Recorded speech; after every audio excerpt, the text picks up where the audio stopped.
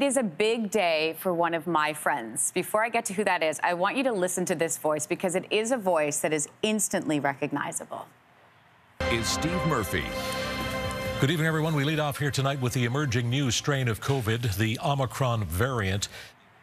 There he is. After 45 years in broadcasting, Steve Murphy, the iconic, trusted voice for news in Atlantic Canada, is stepping aside. He is retiring from the main desk at CTV Atlantic at the end of this evening's broadcast. But the good news is he's going to be sticking around. He's going to take on some projects, thank goodness.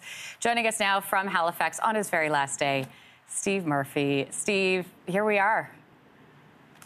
Hi, Linz. How are you? Hi, I'm good. I was thinking about you this morning when I woke up, wondering how you woke up. Was this like an inhale day or was this an exhale day? You know what? It's a bit like Christmas. You can't wait for it to get here, and then you're sorry when it's over. So I'm feeling a little bit like that, but I'm full of anticipation for the last broadcast, and I'm very grateful for the response I've had from people all across the region and across the country, and that includes you, by the way. You said some very generous things shortly after I made the announcement to your colleagues on your morning, and that means a lot to me, Lindsey. Thank you very much. Well, you have meant a lot to me, as you know, and I've told you that, and I've told it publicly, I've told you privately as well, what you've done for me personally, and I'm just like one of the people on a very, very long list of admirers, and count you as one of my mentors, Steve. So this is a big day for you. Thank you. I was thinking about, thinking back to, our relationship when I met you and how kind you were to me in the newsroom at CTV Atlantic. And I was wondering about your first moments at CTV. Take us back to those first couple days when you started your career. What do you remember about that time? Well, I was fortunate. I came to work in the same building here almost 42 years ago on the CJCH radio side of things. And radio and television at that time were still owned by the same company, by the Chum Group, which was one of the predecessors of Bell Media, for whom we now work. Radio and television were separate, but we worked very closely together. And the leadership of television, under a man named Dick Pratt, who was really one of the founding fathers of the ATV system, came to me very early on in my days here to remind me that I had failed to show up for an audition for a television job when I worked in radio in New Brunswick as a kid. And he walked up to me and he said, "Young fellow, my name is Dick Pratt and I got a bone to pick with you." And the bone to pick was that I hadn't answered his invitation to come for a TV audition. So a few years later, he again extended the opportunity to start doing editorial commentary on television on a program called Live at 5, which was a real trailblazer back in the early 1980s. And I got my introduction to television as a young man who got to say just about anything he wanted to say. And let me tell you, Lindsey, I know what I said then and I know what I think now. I'd like to take most of it back. Thank you very much. Well, when we take a look back, Steve, when you think about those pivotal moments for you, of you sort of having a seat to some of the most impressionable moments that we as Atlantic Canadians, but also we as Canadians in general, witnessed. What are the standout moments for you?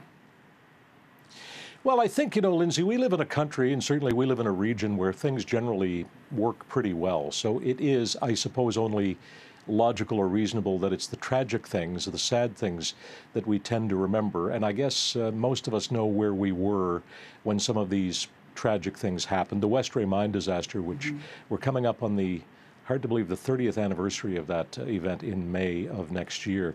That is an event that I will never forget. I, along with many of my colleagues in journalism, spent many days on the ground in Plymouth, Nova Scotia, hoping for the miracle that never came after the Westray mine exploded. I also remember the crash of Swiss Air Flight 111, which occurred just off our shores here in Nova Scotia. We all remember 9/11, and most recently, of course, for people here in Atlantic Canada and really everywhere, we remember the terrible incidents of April 2020 in and around Portapique, Nova Scotia, a story that is still being told.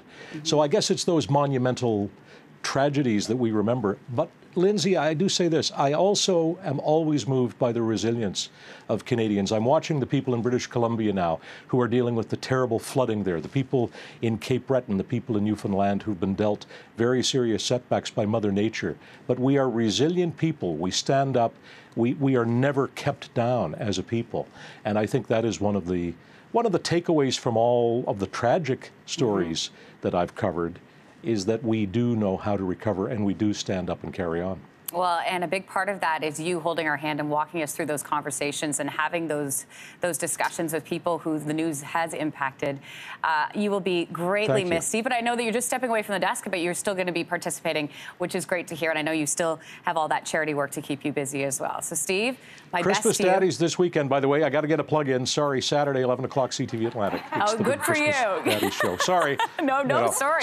Some jobs never stop. And that one certainly never ends.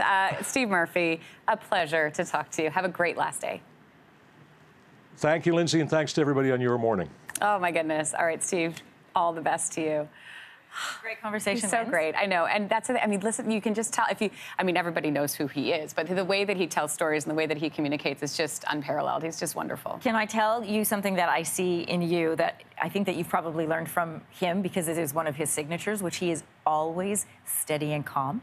And when a situation is uncertain, a lot of times people will speed up or they ride that energy. But Steve is always reassuring and he's always calm. I'm going to give you the facts. We're going to walk through this together. And you have a lot of that in how you do breaking news. Well, I think obviously because I watch the best. Yeah.